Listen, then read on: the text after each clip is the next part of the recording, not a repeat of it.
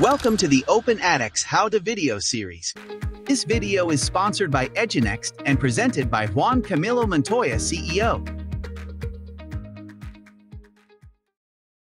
Checkboxes or multi-select are a type of problem in which the learner has to select all the correct answers from a list of possible options.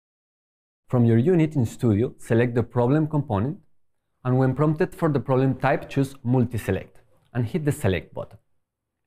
There are two editing modes for building these basic problems. The first one is the default mode, which provides a very intuitive user interface. First, you can change the name of the problem component at the top. Next, you will find the question section, where you can type and style the question with the visual text editor, including images, hyperlinks, and more as needed. Select the phrase that best represents your question and tag it with the label button, so that this phrase is used to reference this specific problem. Next, there is the answers section, where you can add the text for each possible option and check the box in all the options that the learner will need to choose. Using the feedback icon, two separate feedback phrases can be added for each of the options. One for the learner to see if they select the option, and another one to be seen when the learner does not select the option. Your basic multi-select is now ready, but in the bar on the right, you will find some additional options you can leverage to refine the settings.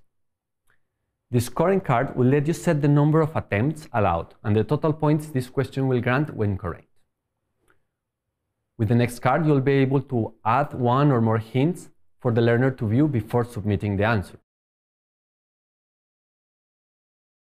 You can also configure one or more group feedback. That is, a message that will be displayed if the learner checks a specific set of the possible answers. Some more options will be available when you click the Show Advanced Settings. You can select when the correct answer can be seen by learners. You can provide a text with an explanation for learners to understand the correct answer. You can also enable a button for the learner to reset the response before submitting. And finally, you can specify the minimum acceptable time between consecutive attempts. The second editing mode is the Advanced Editor, which can be accessed by saving the problem first and then editing and clicking on this button in the corner. This will convert the problem to XML and HTML, so it will not be possible to access the simple editor anymore.